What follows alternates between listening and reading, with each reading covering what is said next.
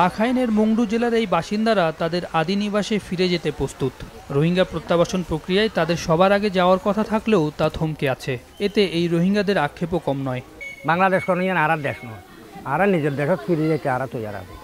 তখন এখন আর আবার ভাবিছে যে বর্মা সরকারের যদি নিরাপত্তা দিতে পারে আর জাতিসংঘর পক্ষ যদি আর যদি বর্মা সরকার নিরাপত্তা দিতে গেলে অবশ্যই আর রইবে।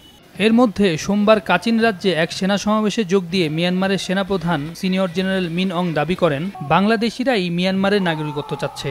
রোহিঙ্গাদের তিনি আবারও বাঙালি হিসেবে মন্তব্য করেন এবং নিজ দেশের নাগরিক হিসেবে মেনে নিতে অস্বীকৃতি জানান। এর পাল্টা জবাবে জাতিসংঘ মহাসচিব আন্তোনিও গুতেরেস মিয়ানমার সেনাপ্রধানের তীব্র সমালোচনা করেন। সিনিয়র জেনারেল মিন অং এর বক্তব্যের নিন্দা জানিয়ে মহাসচিব আহ্বান জানান রোহিঙ্গাদের অস্বীকার করার ঘৃণ্য সংস্কৃতি থেকে বেরিয়ে আসার। এছাড়া মিয়ানমার তাদের বিভিন্ন কর্মকাণ্ডের মধ্য দিয়ে দিনে দিনে রোহিঙ্গা প্রত্যাবাসন প্রক্রিয়া আরও জটিল করে তুলছে বলেও মন্তব্য করেন তিনি। এদিকে বিশ্বব্যাপী রোহিঙ্গা ইস্যুতে সমালোচনার মধ্যেও মিয়ানমারের স্টেট কাউন্সিলর অং সান সুচি তার পদ থেকে সরে দাঁড়াচ্ছেন না বলে জানিয়েছে তার দল এনএলডি।